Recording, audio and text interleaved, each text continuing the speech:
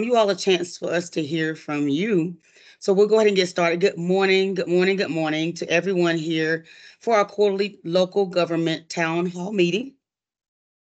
And we're looking forward to sharing information with you from several of our members of the state DIT, Department of Information Technology team. So we'll go ahead and get started, and we'll move on to our next slide. We'll show you what we're going to discuss today. We'll talk about our subscription and service rates. We'll also discuss the services and contract overview. We'll look ahead at the communication assessment project that we have going on, which directly affects the local government area. And also, as I stated before, we want to hear from you. So we'll talk a little bit at the end of this presentation. So on to our next slide, we will start with our subscription and service rate discussion. Take it over, Janine and DP. All right. I think DP is going to kick us off here, right? Sure, yes, ma'am. All right. Next slide, please. Well, good morning, everyone. My name is DP. I'm the CFO at DIT, and we'll be able to answer any questions you may have. You can interrupt me during the presentation to ask any questions you have now, or you can wait till the end, whatever works for you. As you can see the slide, that every month, every customer gets an invoice around mid-month, about 15th of each month. That invoice includes two parts to it. One, we call it as a subscription. Second, we call it as a service rate. So any entity, if they're using any one of our services or multiple services, they have the operating cost, which is billed under this called service rate. Because in fiscal year 23, we took out the FTE portion, which is the personal cost, and we built that into the subscription. So now the service rate has the service usage portion only, the consumption of a particular service, and the subscription will have two parts. One will be the agency overhead and also the personal cost, which is coming out of the service rates. And I'll give you some examples what that entails. On the next slide, please.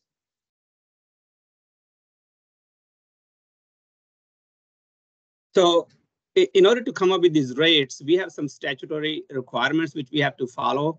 Out of all these requirements, which you can see, the main thing which is on this slide is the last one, which tells us that that state CIO has the mandate from legislation to update these rates every year and submit it to OSVM for their approval. So once we submit it to OSVM for their approval, once that's approved, after that, we try to publish it and let everybody know to implement those rates for every entity.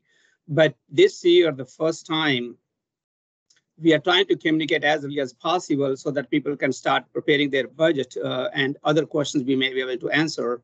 But the key here is that these are the submitted rates to OSVM and pending approval. So we're going to share those rates with you today. So give you some highlights overall at the agency level, what's happening and where it's going up and down. But again, considering that these are not approved by OSVM yet, so make sure we understand these are preliminary rates. Until OSVM approves, anything could change. Next slide, please.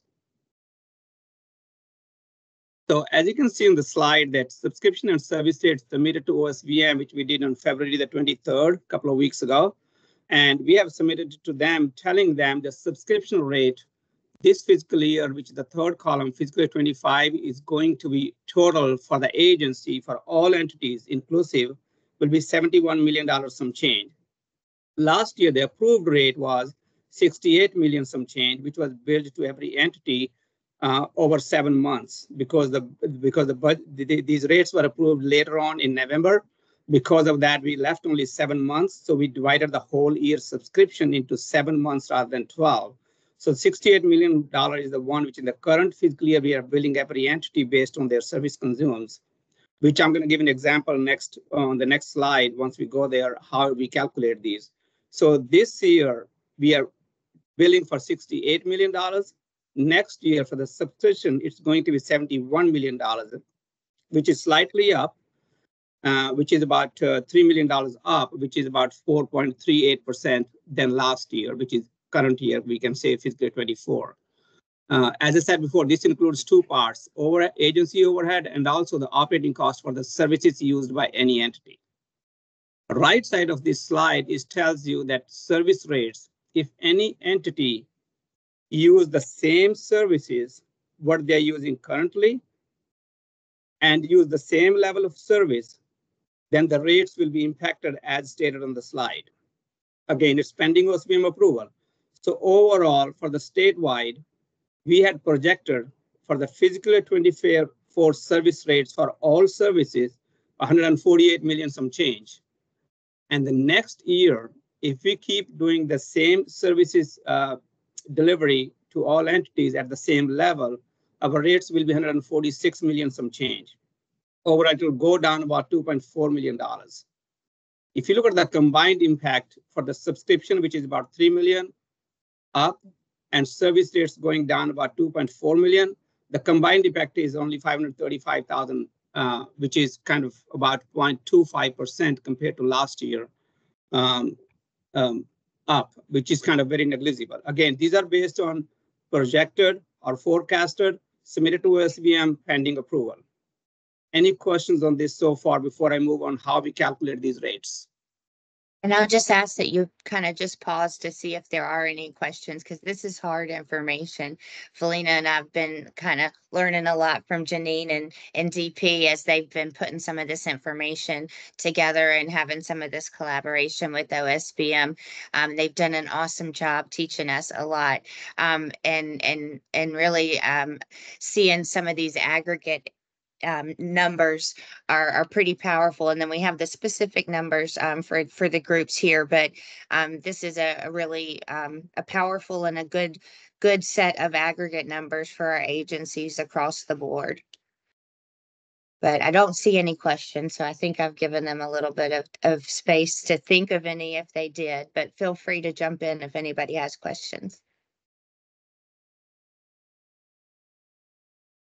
Next slide, please. All right, here's the example. If you're wondering how we come up with the subscription rates. So I'm going to explain that, and please feel free to ask any questions you have.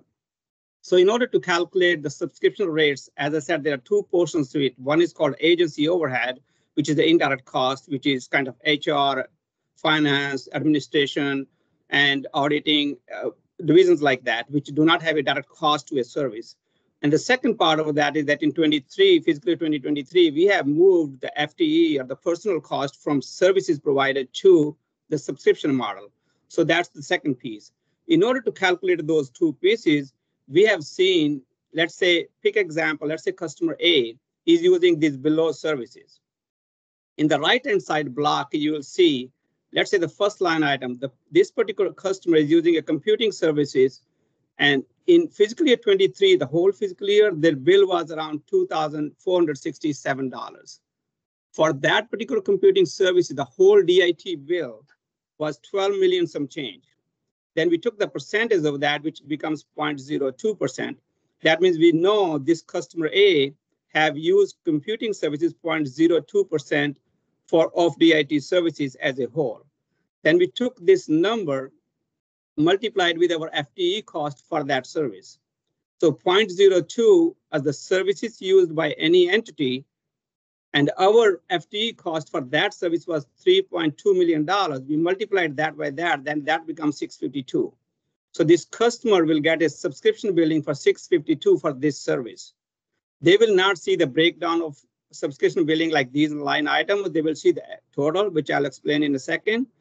But similarly, this first service I explained, they may have other services which are listed below, which is just an example. Similar way, we looked at the usage of each and every service for that entity. We looked at the total service cost for NCDIT to run that service, operating only. We saw that percentage. Then we took that percentage, multiplied to the personal cost of each service to come to these numbers. Then we combined those at the end of the day, all of these billings for each line item, which becomes $18,000 in this example. The second part of the agency overhead, it's a tricky how to calculate the agency overhead. We know our overhead is $18 million, but we don't know how to bill to the customer. Then we know the billing to the customer was this amount, $670,000 total, which is this right here. So if this customer is using these services, their billing was this total $670,000. Our total billing was this. That means they used overall, in bigger scheme of NCDIT, they used 0.27% of our services. That means they're going to pay 0.27% total of our agency overhead. So our overhead, we multiply with that 0.27, we came out with 49. Now we can aggregate 18,000 plus 49,000 comes out to 67. So you will see one line item for $67,000 for the whole year for the subscription. Then you divide that by number of months, depending on how many months that bill will be divided by. Like in this current year, we're dividing by 7. So next year, if OSBM approves the rates on earlier than that, it could be divided by 10, 11, 5. It depends on when the rates gets approved. Based on that, we will publish this. We'll let you know how the billing will be affecting based on that. Any questions on these calculations? I hope it's clear what I'm trying to explain here. So, DP, Nikki Gregory has a question, and I think you just answered it. Nikki, I'm not sure if you got your answer out of what DP just said. She said, when you say move, are you implying that the services rate was reduced by the same amount? Which I think the answer to that is kind of complicated because it's not actually. I can answer that. Okay. Yeah, I can so, and can you put the slide up? Can you support the slide up, please? And yeah, there's a follow-on question from her that it would be good. I think you were going to read it. Yeah, yes, sure. I was getting ready to read it. Is this calculated? She said also, is this recalculated each month or set for the whole year? And what about addition or cancellation of services? Yeah, okay. So if you can put the slide up so I can just point to the numbers also. So I think the first question was. I'm sorry, which slide are you wanting to put up? The one example, which calculation example? I believe just had it up. Can y'all not see that anymore? Yeah, I can see it. It's there, yeah. Okay, I'm not able to see it then. But anyway, that's fine. Yep, here you go. I can see it now. Okay, so I think when we say the FTEs moved from services to the subscription, it is not on one-on-one ratio. The reason it's not a one-on-one ratio, the answer is yes, it has been moved. It should be one-on-one, but it's not. The reason is for the salary side, let's say if there was $100 FTE in the service and it got moved to subscription, it's not going to be $100. That $100 will be moved up a little because of the reason there's LI and there could be some promotionals and things like that. So there could be a little bit different. It's not going to be one-on-one. If you were paying $100 before in addition to the operating cost, this $100 is moved on subscription, but it could be a little bit higher. That's one aspect of the operating on that personal side. On the operating side, it's reduced by 100, but at the same time, the service rate could have gone up and down. And also the usage of the service, the consumption level could also go on up and down.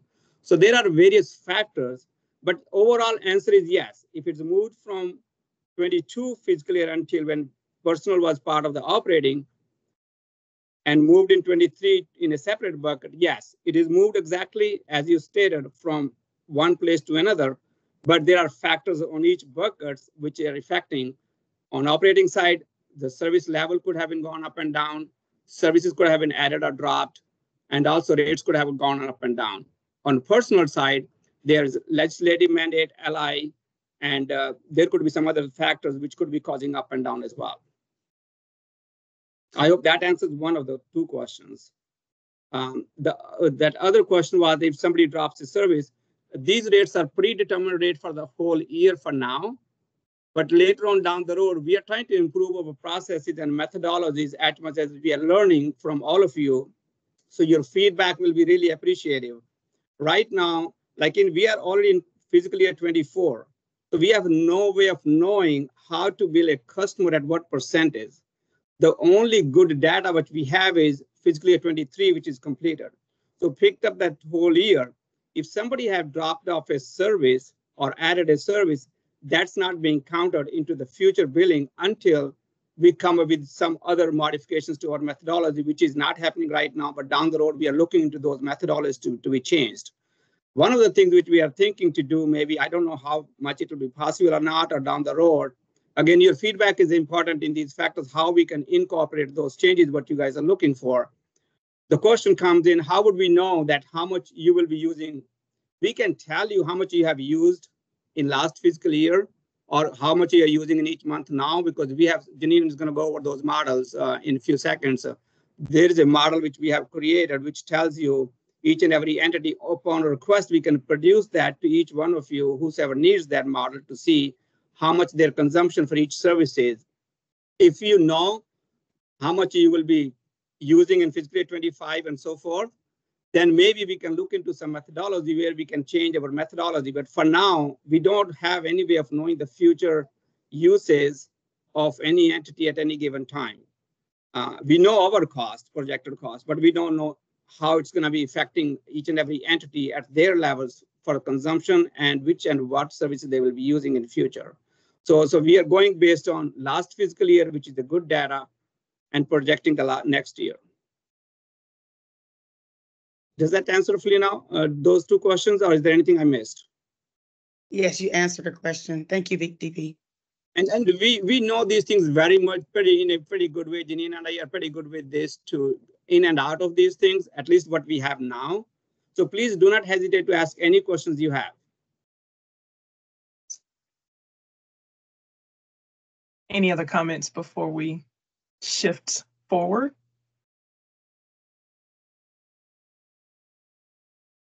Okay. All right, next slide. I think it's me now. All right. Yeah, it's all yours. Thank you. Yeah, no problem. Thank you, DP. So as DP mentioned, we have been working hard to right size our services and make sure that we are providing the best possible services with efficiencies in place. So to that point, for our 24-25, as DP mentioned earlier, we were able to reduce our impact to the agencies by about $2.5 million there. With those, we wanted to show you the breakdown of where those rates are landing. We have about 195 rates total. And so just under 200 rates, we were able to decrease about 107 of those. So over half of our rates, we were able to lower. About 24% of those, we remained flat, and just under a quarter of those rates increased. And there were only about 14 of the rates that went that increased over 10%. So even the increases that we did have were smaller increases compared to in prior years. And we purposefully and were intentional about making sure that we are paying for the things that will keep the services running, intentional about projects that are coming forward that we're able to budget for now, and making sure that you all are seeing either reductions or maintenance of those costs going forward. So key service rates that we've been able to hold flat are our cloud rates, data protection, and the mainframe services. So that is key to ensure that we are providing the proper services. Some of these services are growing exponentially. Some of them are staying flat. Some of them we are purposefully holding to ensure that we have the right references going forward. And as DP mentioned, our subscription rate increased from the prior year of about 4%. That did include the legislative increase of 3%. So we want to make sure that we're not just increasing our subscription rates just because we're doing those things that are helping our personnel and the things that are required for us to do. So we will see those increases going forward, but we were able to, as he mentioned earlier, only have about a $500,000 impact for all of our agencies. And let's shift into next slide to talk about some of the services that are most impactful to our local government agencies. Here's the top 10 list of those services that we have. We have our local telephone services, which is about 1.4-ish million of total spend for, and this is spend, not rate. So total spend of the agencies there, and want to just let you know how you're impacted for these rates going forward. So for local telephone, there will be no impact. That's one of the rates that we were able to hold flat. So what you're seeing now, as far as as long as your consumption as long as your consumption stays flat, what you're seeing now should be what you're seeing going forward in 24-25 for local telephone. Similarly, for point-to-point services, those will be held flat as well. So just about $1.2 million across all the local government agencies. that will remain flat for the next fiscal year as well. WAN is a little bit of a different story. Right now, that is top 3, and that we have there about 400 to 500K of spend there. That is actually going to decrease. So if you holding your same consumption, you will actually see lower charges going forward. So that's a good story that we want to make sure we were able to do some infrastructure increases in the prior year. So that has been set up and in place. And so now we're able to see some of those savings come through. Cellular services are one of the ones that impact most of our agencies. So that is number 4 on our list here. That one will remain flat for the next fiscal year. So it will be whatever your cost is for the local services plus a small percentage for administrative services on our side. And then long distance is number 5. That one has gone up just a little bit. So it's very minimal, about $4,000 across the board for the local government agencies. So that one will be a very minimal impact to you all. Structured cabling is one that remained flat. So that will be same consumption, should be a relatively same price or same spend for you all going forward. Then the final ones, network security, they are still in our top 10, but they do have smaller dollars for individual services. Network security is one that will have a small increase. The impact will be minimal to most of the agencies. And then for toll-free, that one has actually gone down, and so we should see a lower impact to your services and to your agencies going forward in 24-25. And then for managed telephone and NCID, the managed telephone did go down. NCID is increasing, however. So if you have any increases or net new NCID expenses, you will see an increase there. But again, it is a smaller, relatively speaking, impact to all of the local government agencies. And there is a next, if you hit go forward there's another animation that'll pop up that shows the differences. So here's all of the annual charges that we have there. And here you can see in dollar amount what those percentages are. So about 40% of local governments are using our local telephone services. That point-to-point or end-to-end, getting the connections in and out of your local gov to our networking. I believe that's what that is. WAN, cellular, et cetera. So I'll just pop that up there, let it resonate with you for a little bit. If there are any questions on any of that, you can pop them in the chat. And then we'll move on to talk about timing. And what I will say, as we're talking about that, I know local government, you all are doing budgeting right now. So we will have some communication opportunities. So if you need your submitted impacts, we're definitely making sure we are using the terminology submitted, because we won't have those approvals from OSBM until later in the calendar year. You can reach out to Felina and the BRM team to get individualized. We don't want to share that publicly here, but if you need individualized for your budgeting exercises right now, you can reach out and Felina will be able to provide that information. I think I see a Janine, question. Yeah, we do have a question from Shannon. Sure. And a question from Randy as well. I'll read those questions. Shannon said, for budgeting purposes, given how local governments are legally required to operate, if the rate of consumption drops due to less customers buying from you, but overhead rates are the same or higher, then will the subscription fees increase for all customers still using the services? There's a second question. She asked, is there any way to predict the rate increases based on changes in the customer base that the locals can use to properly estimate rates during their annual budget process and approvals?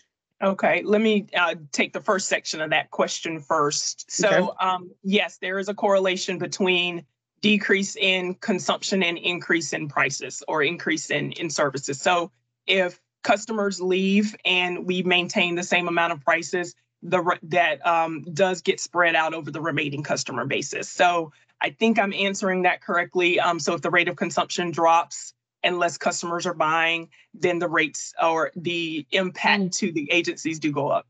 And Susan. Janine, let me answer a little nuance to that. So there's a service, it's not one that local gov actually partakes of, but there is a service that we are deprecating for that reason, that a major customer came off of it. And so we've been in discussions with the other customers that we don't think it's appropriate for us to continue to run the service because we can't do it cost effectively for them. And so we don't want to leave them in a lurch. And so we're trying to work through some options next year. But part of what we're doing is being quite mindful. And some of the things that we have looked at is capping how much our rates can increase, so that we're being be careful. But at the end of the day, we are, as the statute states, we are a cost recovery organization. So it is a requirement for us to recover what our costs are. So if we do see a big decrease, and what we're seeing is actually a lot more increase, particularly with cloud usage, I think we will see it go the other way, so that there is more to distribute those. But yes, it is a function, as Janine said. I just wanted to help with that nuance. Yeah, thank you.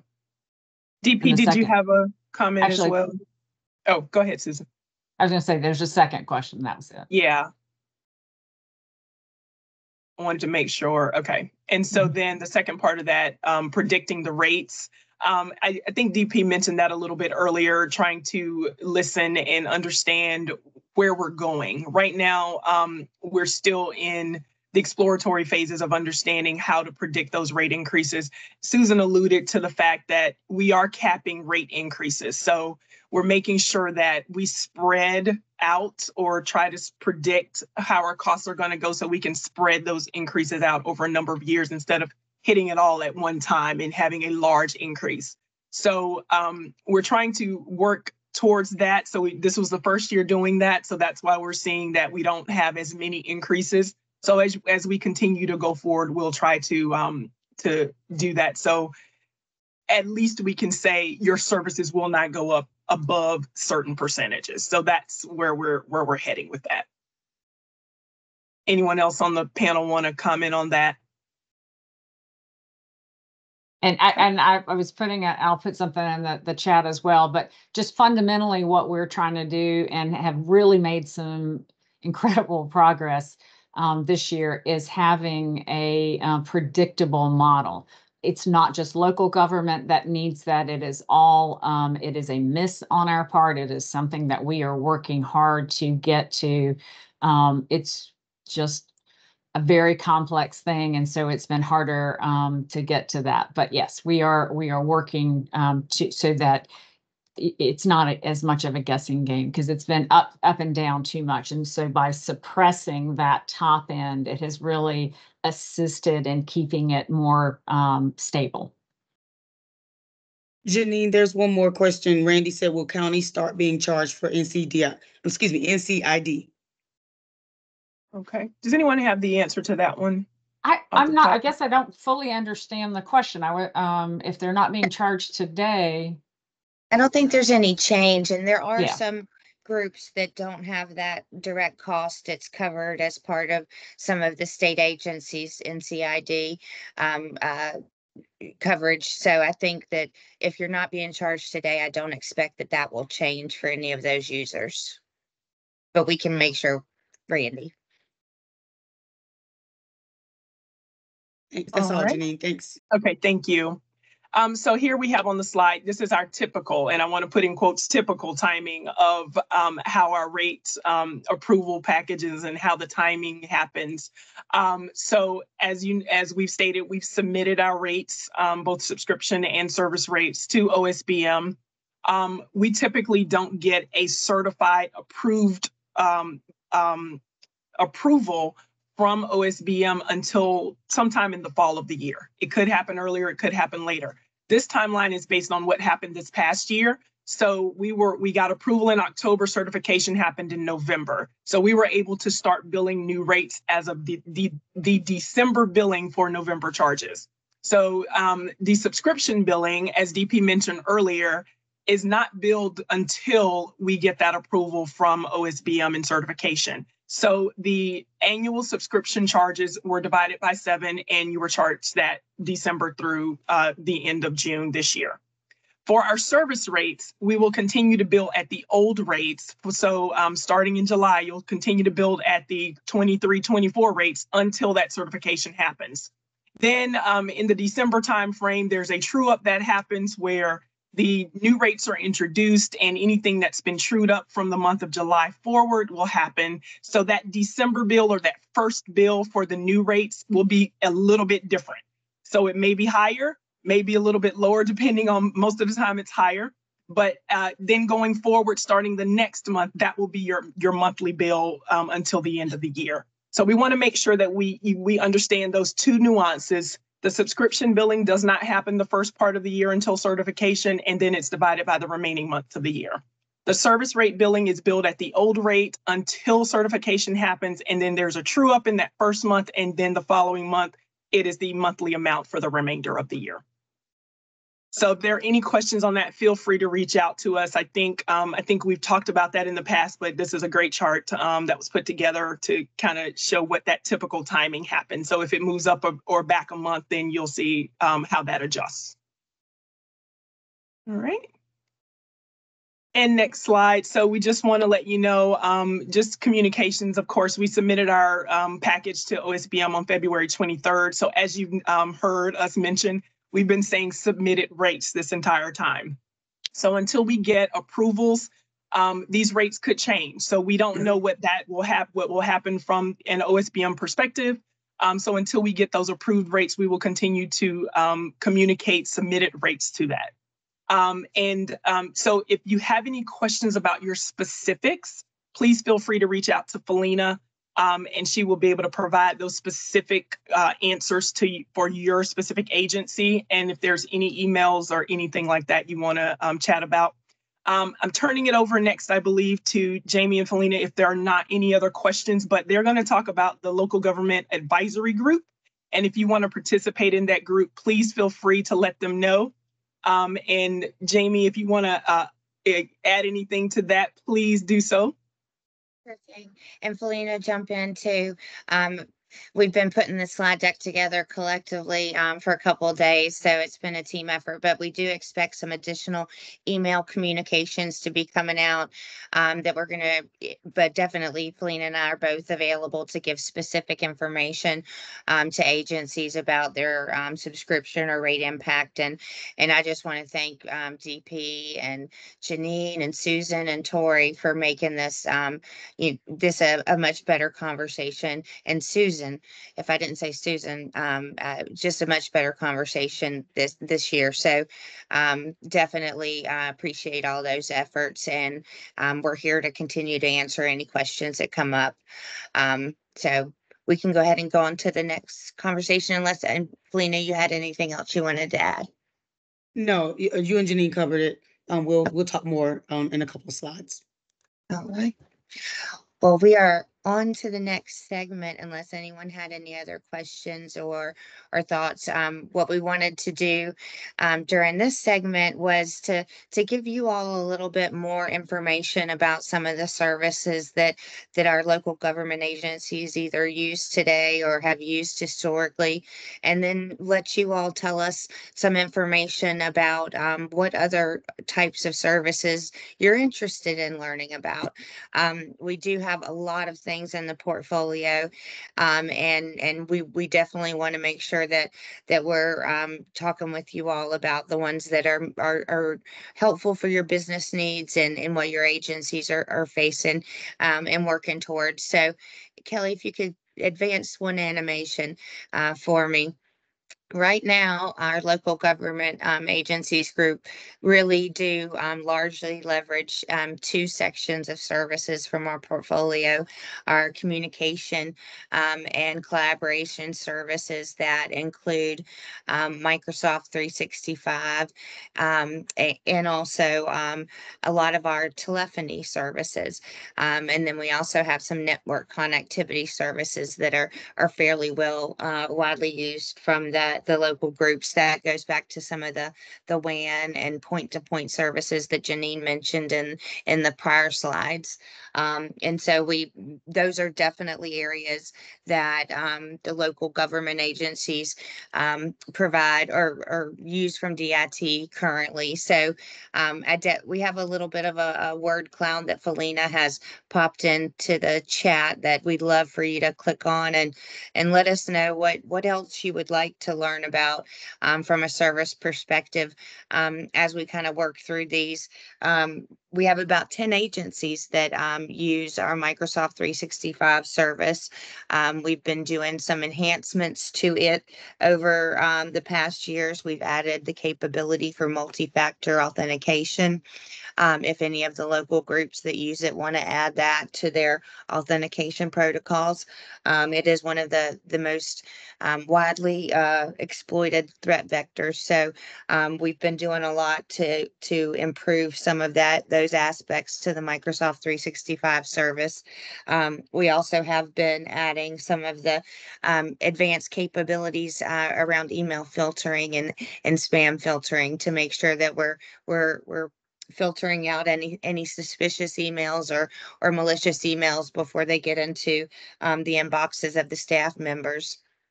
And then lastly, what we've done over the past year with Microsoft 365 is to negotiate the inclusion of the Power BI license into our G5 licenses. So that's been a great addition for the state agencies that are widely using Microsoft 365, but also for the group of agencies that currently use it at the local government level now.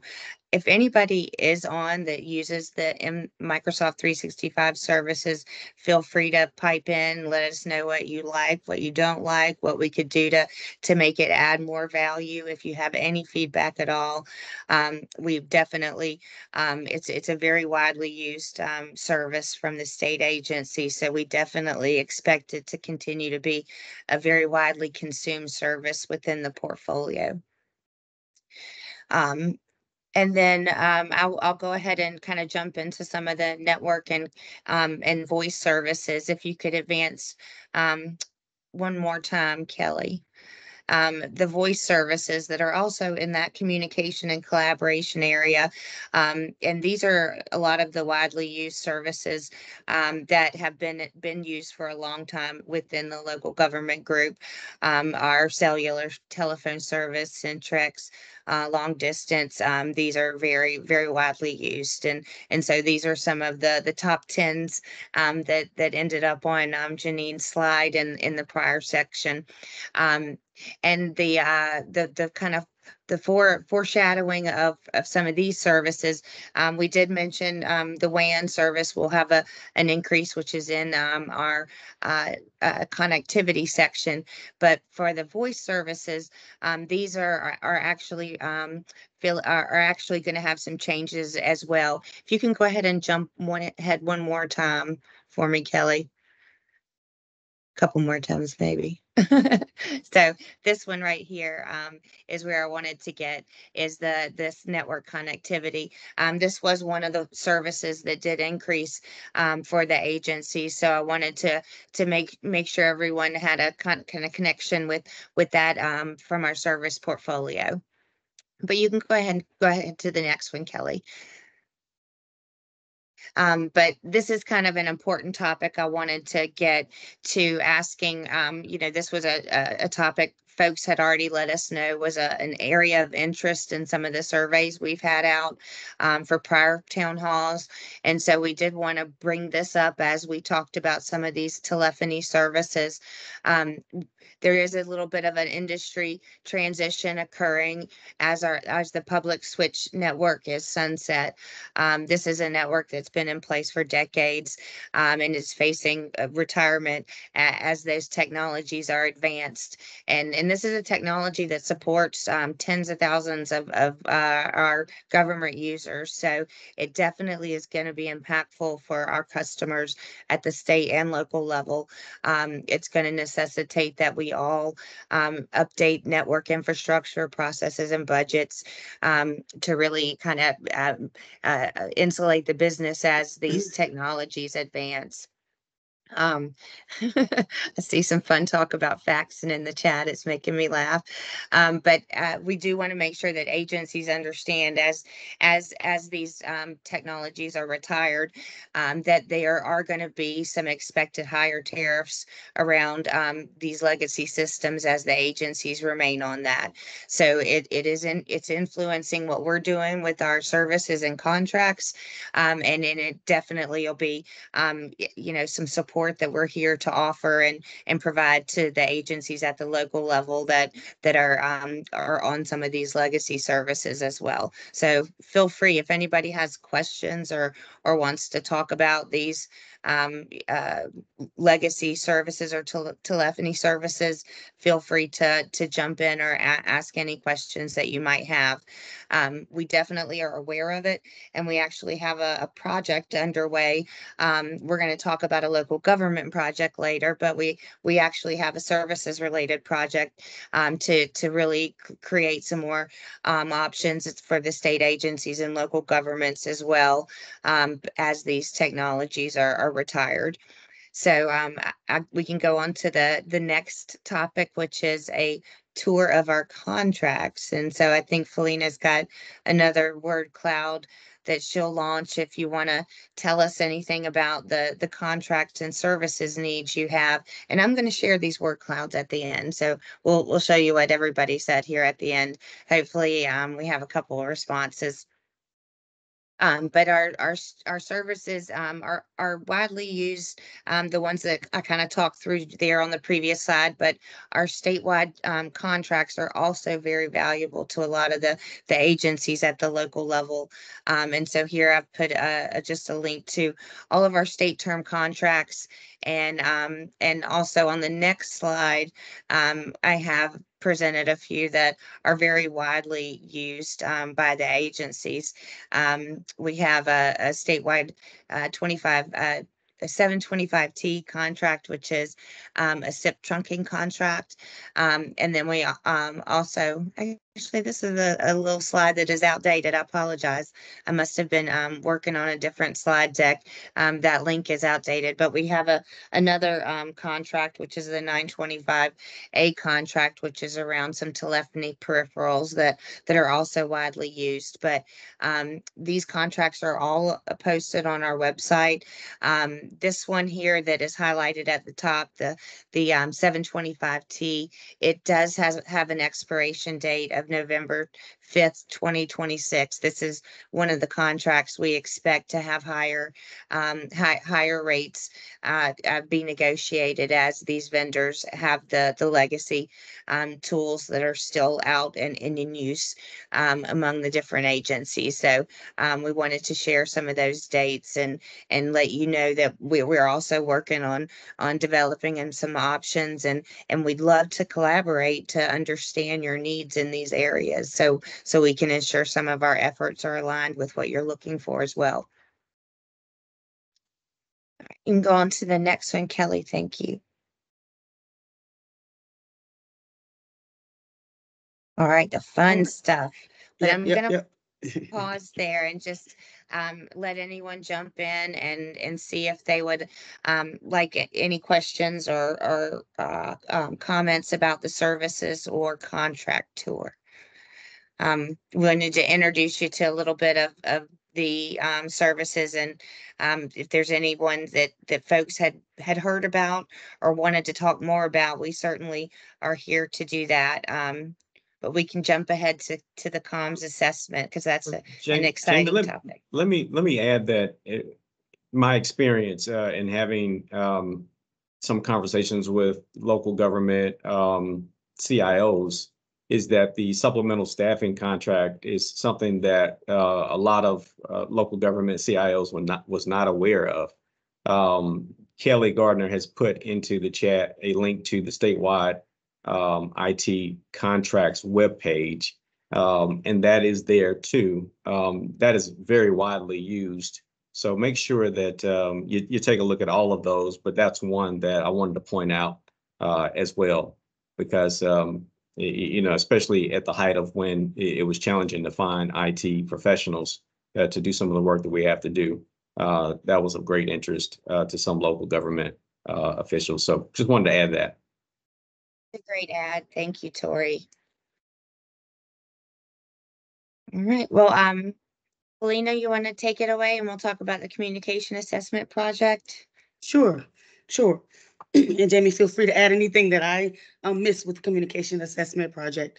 You can go to the next slide, Kelly. Y'all, please excuse my voice.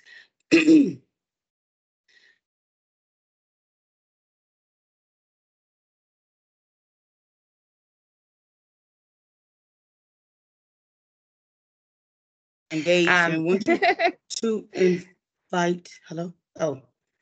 We want you to invite others to come to the meeting as well. Lots of good information, as you can see, is being shared here. Lots of new information is being shared. So we'll hope that you are able to take it back to your agencies and use it effectively.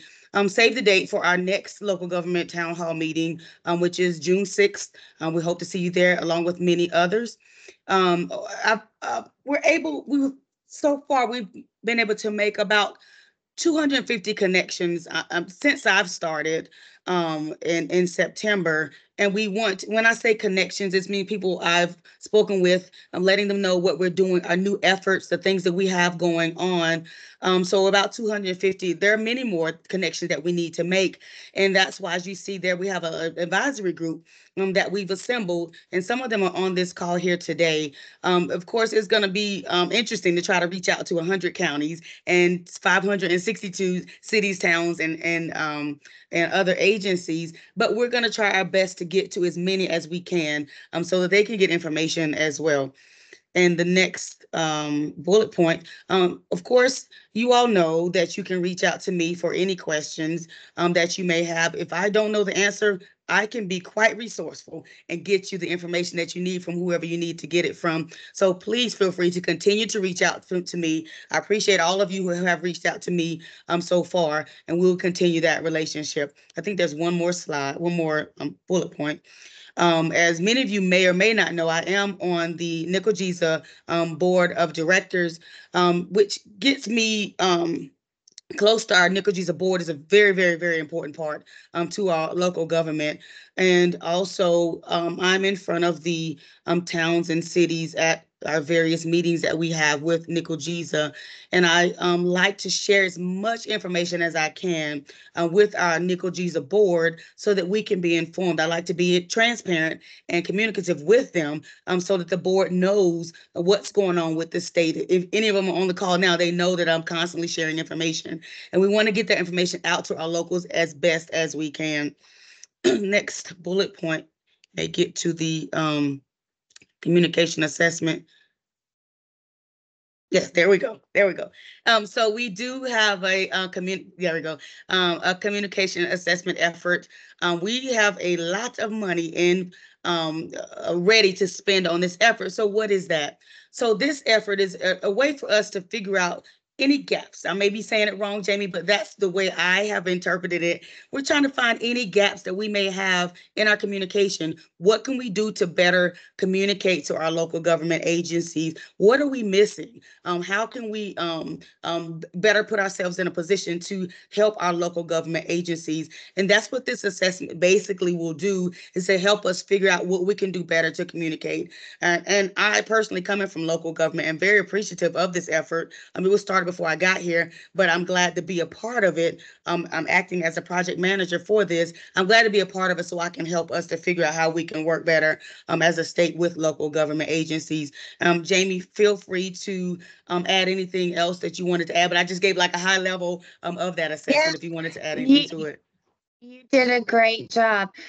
We really do want this project to kind of build upon some of the great work that Felina's already been doing, and Tori and DP as well, getting to know our local groups better, understanding how you budget, understanding how you need us to operate so that we can be a better partner, understanding that it's not just one local government group. There's actually, some subgroups, and you work differently and need different things, and we want to understand that better so we can serve your needs better.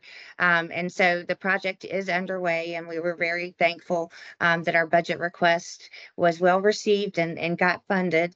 And so we're going to be actively executing this, and Felina's got some of the activities up here that are getting planned out. And so I'm just excited to help Felina. We're going to have a couple of other folks helping execute the assessment.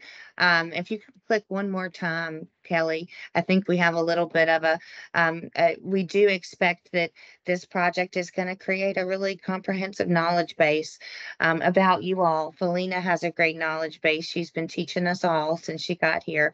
And so I thank her for being that advocate already. But the project itself will help us establish a more of a knowledge base to work with y'all efficiently and effectively. And we'll have a long-term roadmap on how to do that for a while. So I'm excited about the project, and I know it's going to be something we get to work with you all on a lot over the spring and summer. So I think you did a great job. So that's something we wanted to highlight and spotlight while we had some time with you all this quarter. And I did put some things in the chat, the word cloud. So thank you for giving us some insight on some of the services and contracts that would be of interest.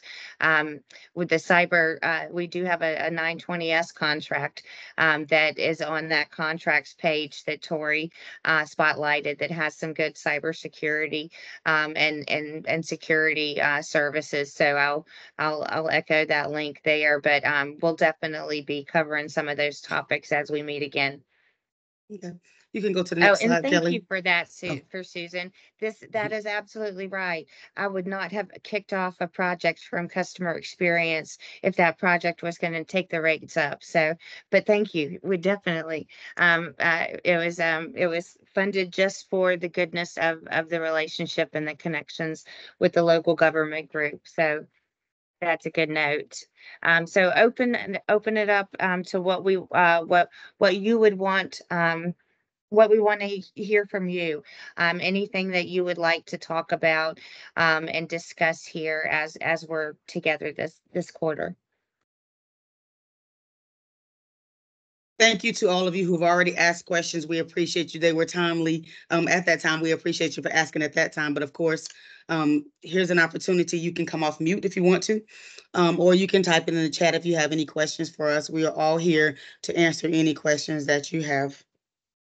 And any thoughts on things you would like us to target for the next quarterly meeting? We definitely want to make these value-added sessions and be able to make sure the content is aligning with some of the things that you want to hear about and learn about.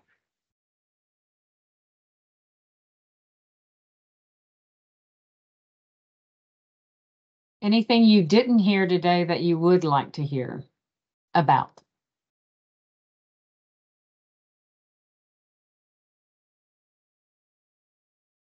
Anything you heard about today that you didn't care to hear about?